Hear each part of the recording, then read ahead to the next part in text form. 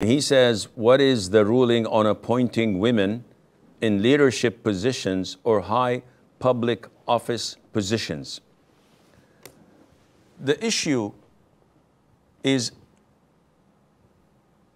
an issue that people usually ask about, and whenever there is a dispute among different people, the logic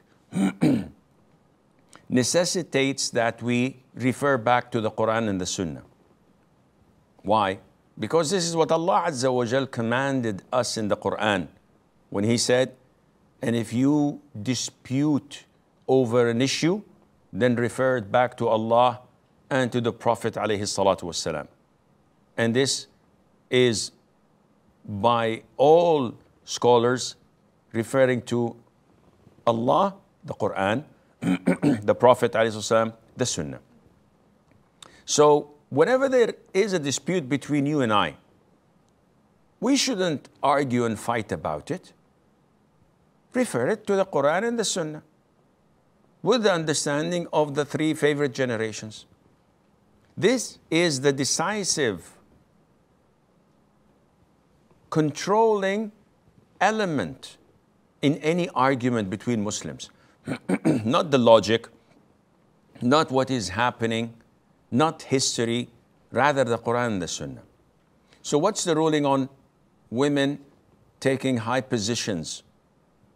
A ruler, a leader, etc. Allah says in the Quran, الرجال قوامون على النساء بما فضل الله بعضهم على بعض. Men are guardians and protectors of women. Why? For two reasons. One, because Allah favored men over women. That's it. Muslims don't argue. This is what Allah says in the Quran. Two, because what they spend from their wealth. And this is an indication that it's the man's duty to spend over his womenfolk, his mom, his wife, his daughters.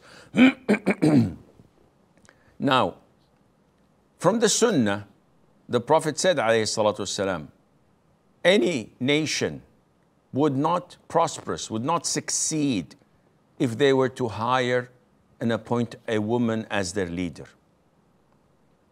And this was related to Persia, when their king had died and they appointed his daughter.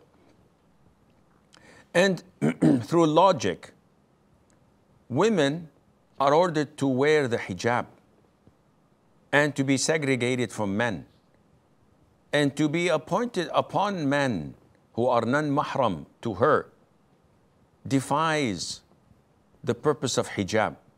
She would have to communicate, she would have to be in seclusion, she would have to look at them and they look at her.